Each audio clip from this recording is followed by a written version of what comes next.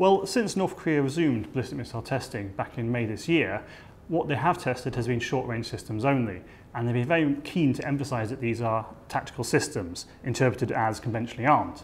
What we've seen just tested now, however, is something different, and an escalation in the testing programme once again.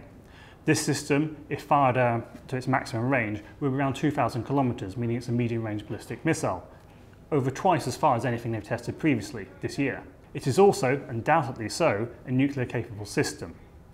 The last time they tested a nuclear-capable system was almost 2 years ago with the Hwasong-15 ICBM.